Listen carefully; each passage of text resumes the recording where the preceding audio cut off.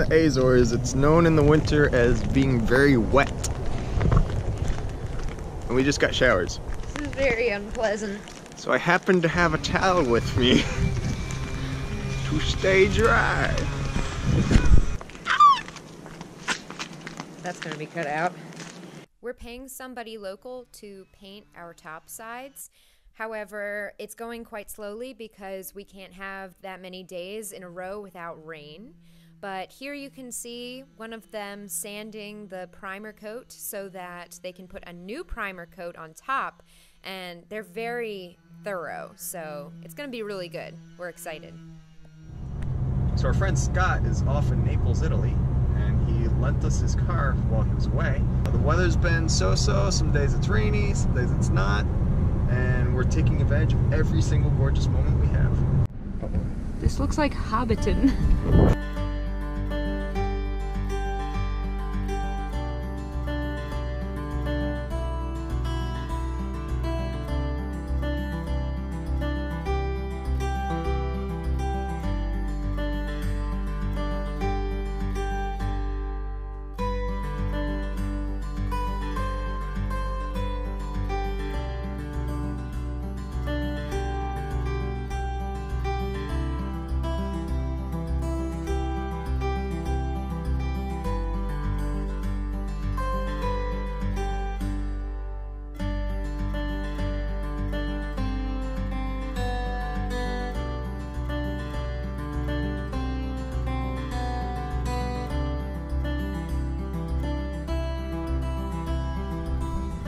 So it's really cool with all the volcanic activity. There's a lot of geothermal plants on the island. So about 15% of their energy actually comes from geothermal and wind. So it's totally renewable and not fossil fuel dependent. So it's really cool here. The landscape here is just so unique. It's all volcanic and vast and hilly and beautiful and lumpy. And then on the other side you look and it's just ocean. It's just absolutely gorgeous. The great thing about this drive is we just see incredible views and we pull over and you stop and just appreciate how incredible this island is and how varied it is. Right there is the ocean and we are just on the side of a mountain. And you can see the lighthouse up there and the sun is setting and there are cows grazing. It's just picture perfect. I just feel so blessed to have this opportunity to be here right now. There was a cruise ship that came in today and all these American tourists, and they were only here for a few hours, and I just was thinking about how with our style of travel we get to be here and really live here and experience it and go on these kind of just joy rides and see the things that most people don't get to see when they come here. So it's just a really special feeling. Today is an extra special day for two reasons. One, I found my razor, so I'm no longer going to look like a hobo. And two, today is the day our wood gets delivered to rebuild our galley.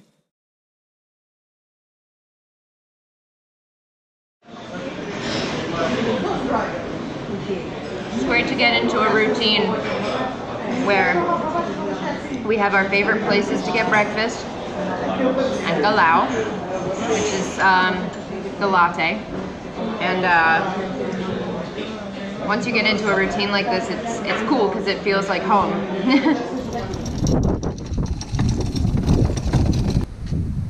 Problem with having canvas on the boat is mildew inside.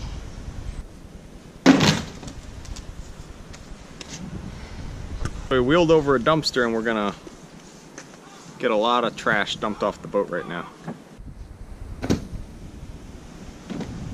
Today is a chore day on the boat and we're tossing a whole lot of stuff that we have that we just found to be extraneous and has just piled up over the past few months. We are also going to take care of cleaning Wendy up. Wendy's our monitor windbane that got us across the ocean, so we hope that she can continue to do so, and therefore we have to take care of her. So Herbie's using mothers to de-rustify her.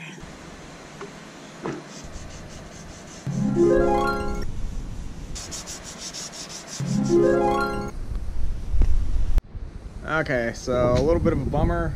The wood did not come today. The estimated arrival time for the wood now is next week. End of next week. So it's currently Friday, and they hope it'll be ready Thursday. So, oh well. Back to town we go. Whew, well, I just finished editing one of our episodes, and I think it's time for a reward. So we're gonna go for a walk because it is a gorgeous day. Oh, this is the view from the house that we've been staying in kind of intermittently. It belongs to our good friends now, Scott and Grasa, and I've been staring at this gorgeous view all day while I edit videos, and now I get to reward myself by taking a walk to that town right over there, which is Praia, which is one of the main towns on Terceira.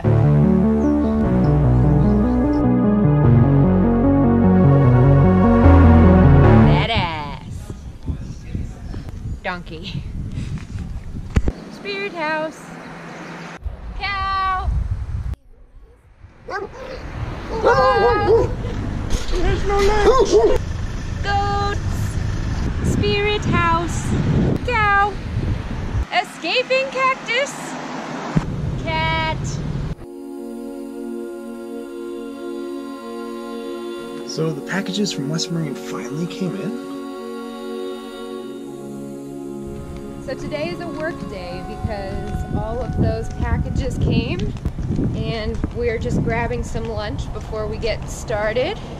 We're able to work because now we have materials. It's kind of crazy. So when you think about it, we ordered stuff from West Marine, which is a chandlery in the United States, and had it shipped here to the Azores, which sounds absolutely ridiculous, but believe it or not, it was actually cheaper to do that than to buy the stuff here locally. For example, a gallon of hardener and resin here costs about 380 euros, which is well over $400 for 1 gallon of resin. So one of the first projects we're going to do is we're going to repair the floors, and these are the structural floors. So you have the keel timber and then the floor timbers. They're not the ones you walk on. The ones you walk on in a boat are actually called soles. So we're going to kind of rip out all the rotten wood that's on this floor, and then instead of putting new wood back in, I'm actually going to build it back up in coring and in, well, foam coring, and then in epoxy resin. So there's sole bearers, which are the parts that support the floor that you stand on, and then there's floors. I know it gets really confusing, but they're two completely different things. One is structural to the integrity of the hull, the other makes it comfortable to walk around in the boat. Pretty much Douglas fir. These guys are the floors. So this is a 3/4 inch plywood. It's marine plywood, but the problem is the top of it is exposed. So there's no paint, no resin, nothing covering the tops. So then any moisture that drips into the boat goes right into the grain and can rot the wood out, which is exactly what happened. So this is actually all that remains of a rotten sole bearer. The sole bearer ran from here all the way over that way to the edge of the boat, and it was this region here. It completely rotted away. So the plan is we're going to replace that rotten sole bearer with a new one. We're going to repair the floor that had some rot, and then we're going to repaint the entire bilge. We have a little bit of rot in the sole bearer, and then we have a completely rotted out section of the floor. So where the floor comes up to meet the hull, it just rotted away.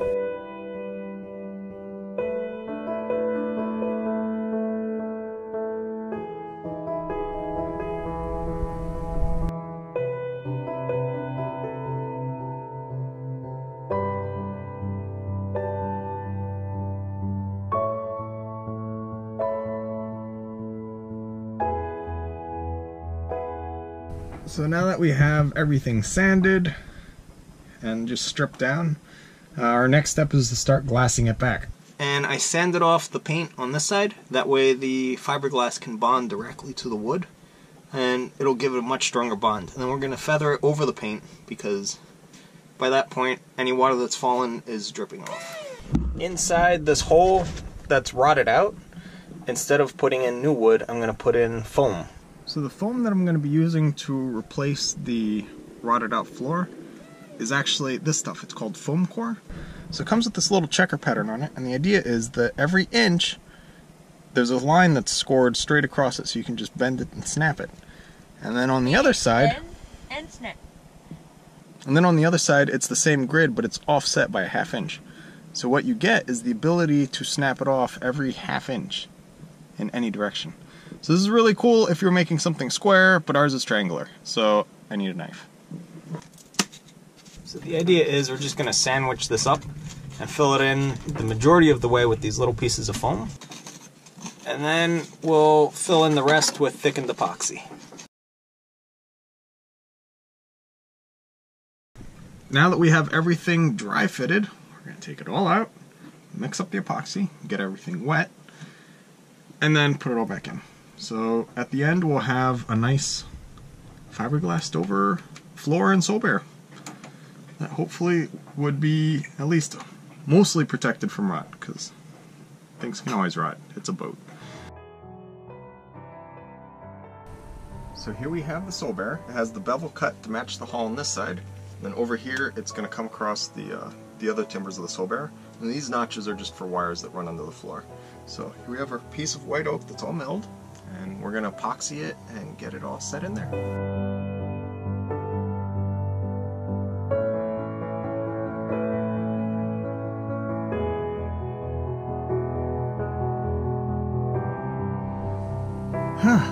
With that, the Solbear is fixed.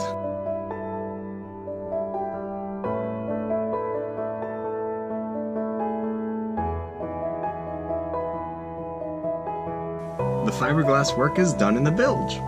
So we have the replacement Solbear put in. I got the notches cut, that way the wires can fit through. And I've epoxied only the edges. And the reason is I'm going to actually oil the wood, and we're going to maintain that wood oiled, that way we can monitor it for rot. Because if we cover it up with epoxy and paint, you know there's always going to be a tiny spot that got missed or water found its way in, and then it rots it from the inside.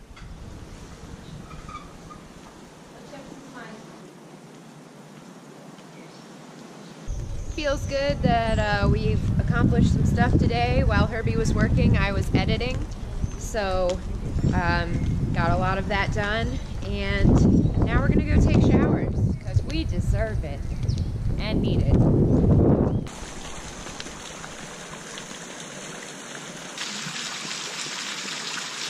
So now we have the bilge completely done from a structural standpoint. Now we have to do the cosmetic and longevity issues. So what we're going to do first is we're going to wash it with thinner, and then we're going to paint it. And then it's going to stink, because all the fumes, and we're in a tiny boat. Which is why our friend Scott is coming to pick us up immediately after I'm done painting. That way we can get out of here and we don't have to, you know, all the fumes and things.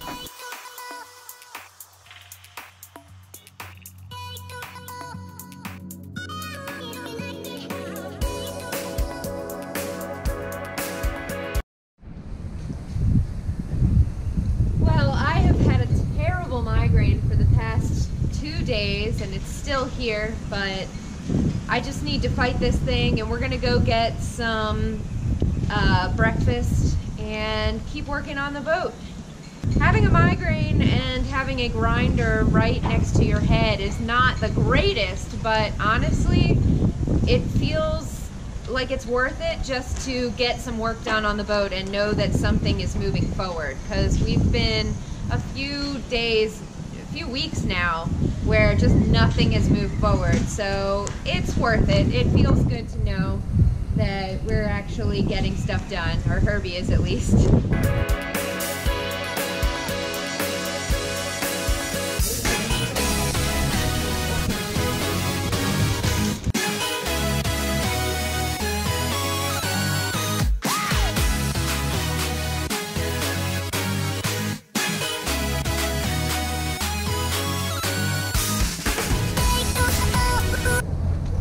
We've been having a little bit of trouble with Constructora, which is where we're getting our wood for all of our projects, but we keep calling them, and finally it paid off, and they are on their way right now to deliver it, so we are hastening back to the boat.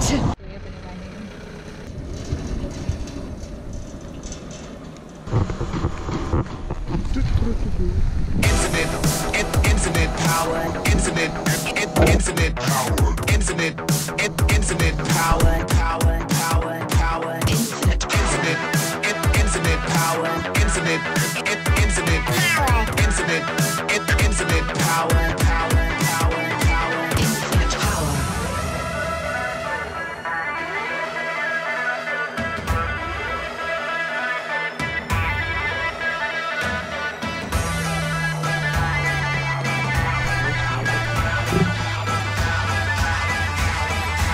Infinite power. So the wood came in, and we are super excited. We're gonna be doing butcher block mahogany, and it's gonna be edge grain butcher block, and it's gonna be gorgeous.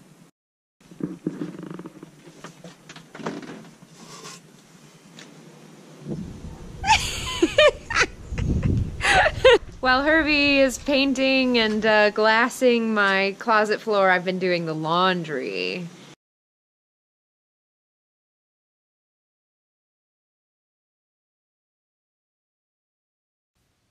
Book your next adventure with Travel Canoe, a new website that makes it easy to find excellent hotels and incredible tours all over the world, even when traveling on a budget. Find their link in the description of this video. Thanks so much for watching. Be sure to like, subscribe, and share this video with your friends. And if you'd like to follow our journey in real time on a map, receive postcards from our ports of call, and message us directly to the boat, you can go ahead and become a patron using the link in the description down below.